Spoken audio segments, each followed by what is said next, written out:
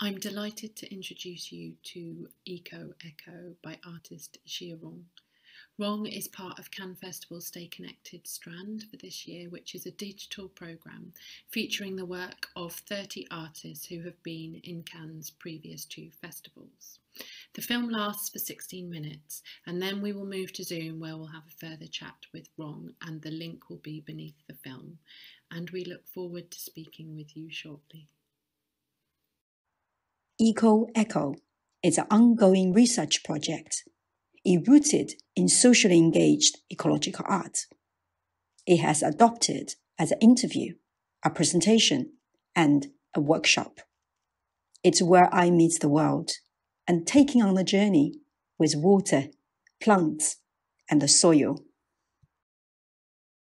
Eco Echo. My name is Echo. In my earliest application form for London College, I wrote, I wish to be the salt, that longing to return to the sea. I will be the echo of the tireless traveler, that forever searching and echoing. I was born in Chengdu, the heavenly city in southwest of China. In 1995, I was 12 years old and witnessed my first live performance in the street of Chengdu, where a group of people, young and old, Western and Chinese, were gathered and washing block of ice. It was the changing point in my hometown history. A group of artists, activists, led our environmental revitalization and brought life back to our 2,000 years old mother river, Fulanhe. From River Fulan to River Thames, I drift to perform to the sea in Sydney, Jeju, Turku, and Changzhou. Water shifted me from home to home. Over the years, I worked as illustrator, translator, artist, and teacher. I observe and collect stories on the way. Blossoms in spring, breeze in summer, moon in autumn, and snow in winter. Nature moves me. I always imagine myself as a little grass. No floral scents, no trees hide. I'm a grass that no one knows. Never alone, never worried. Look at my friends all over the world. Until this year, for the first time, I regret to have left home 19 years ago. I was afraid I would never see my mom again. 2020, we were all forced to stay at home. In fact, after the first lockdown, I moved from London to Surrey with my husband and sons. For many years, I was convinced it was the biggest tragedy that my mom never finished her high school due to the Down to the Countryside movement. Even though she always argues that she learned so much more from working the farm than studying in schools. Here I am, rethinking of everything, learning to grow and care for others. I dived into many online symposiums and talks. I am seeking peace and wisdom from the historical events and the collaborative practice. When social interaction was stopped, I'm building an imaginary dialogue. I collage ideas and statements that carried my thoughts and inspired my vision. Eco Echo is an ongoing research project. Rooted in socially engaged ecological art. It has adopted as an interview, a presentation, and a workshop. It's where I meet the world and taking on the journey with water, plants, and the soil. 水是生命，是时间，是希望，它构成我们的身体，也构成地球，也构成我们的经济运作模式。 Water flowing reconstructs geographies and vitalizes organisms, but not without struggle. 水是可以作为一面镜子，水是可以自我澄清，水的一个最大特点能够跨界。In the same way that water runs through all of our veins, water also forms the kind of veins of the city. 我自己生长在黄河边上，那就跟水有很多很多的记忆。在我的记忆中，每年到了冬天，黄河还会结冰，那我们就可以沿着冰面去对面的山上拾柴火。那经过冰面的时候，我能看到水底下的鱼在游来游去。水跟藏人的信仰也有特别密切的关系。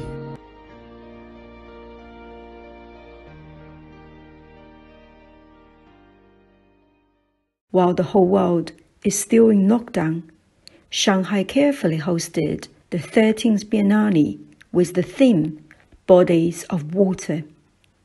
The 4-month program has inspired me for my first interview with Betsy Damon, A Journey with Water.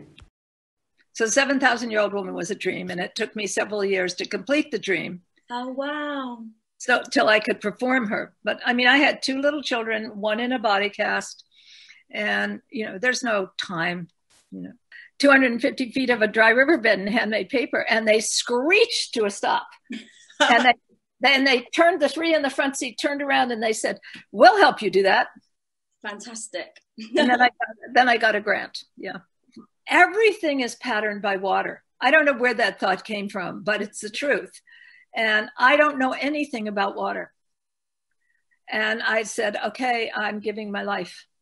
That's it. That's it. I'm going to learn. That's it. I'm giving my life, my skills, whatever they are, to know water and to do whatever necessary. And the passion and love of land that the Chinese have, because they have lived on that land for thousands of years. Yes. Or the Tibetans who have lived up there for, thousands of years. Now, compare that to most of the people who have lived on my land, this land that isn't my land, would be the indigenous people. And they have no such vehicle for expression until recently. And partly we have this COVID because there's not enough strong biosystems left. So more and more viruses are going to jump out into us. And that isn't talked about yet. And that needs to be talked about. We have to restore the biodynamism of this planet. It doesn't mean less people. It doesn't mean less that. It just means we change how we do things. If I did have the money that I would like to have, I would truly fund a lot of startup projects and create a mapping so everybody could talk to each other. Like, how do I do this and how do I do this? Because since the information has been so removed. Yes. And set that up so if I had the way to do that, and there'd be a person running it. Roots grow towards the water. Branches reach out to the light. When I was researching on Betsy Damon, I came across an extraordinary archive, a wall and the sea china. The researcher behind the socially engaged database is Zheng. I first came across Zheng's work was from his project Sing for Her from 2013 to 2015.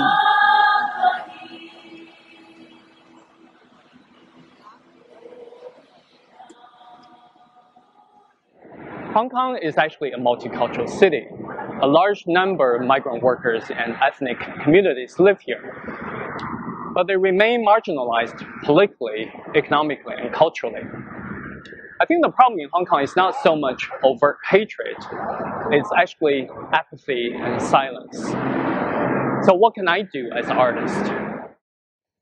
In recent years, Zheng shifted his focus from human-centered perspective to all-inclusive, multi-species approach.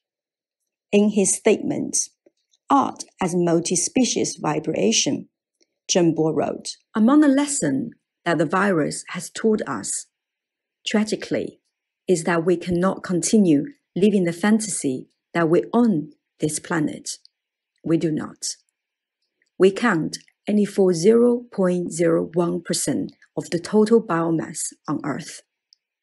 We have to collaborate with other species, whether we like it or not. This includes addressing the climate crisis and the global ecological meltdown. This also requires us to find a new definition for art. This is the time that we define art not as human-only creation, but the vibrance of 10,000 beings.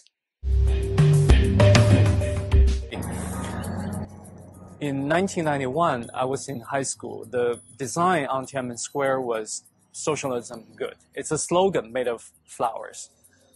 So I recreated this installation, but the second time is a few years ago. The second time, we planted the flowers in the soil. And after the installation was finished, we didn't intervene. So the plants would grow, but also weeds will grow, right? So, when we don't intervene as humans, the diversity will actually increase in certain situations. So we started to grow, and then they interrupted the slogan. So this is one way to suggest that perhaps we should think about how do we incorporate plants when we think about socialism. If we think socialism good, do we also allow weeds to sort of enjoy or participate in this political idea? I'm not a scientist, I'm an artist. My primary concern these years is the climate crisis, and also I would call the extinction crisis. I think in order to address these really planetary crises, as artists, I have to work with scientists, but I also work with people in humanities, in social science, etc. Because I think it's, in order to address these large issues, it's really something we have to come together from all the disciplines. In the event, it will be conversations between me as an artist with plant scientists. I think the conversation is very important because we have very different approaches. I'm interested in how scientists study plants, what they have learned about plants. I'm learning from their research. I'm in conversation with them to kind of think about how we can see plants differently, how we can understand their existence not only as biological but also as political, because we tend to see our life as not only a biological existence.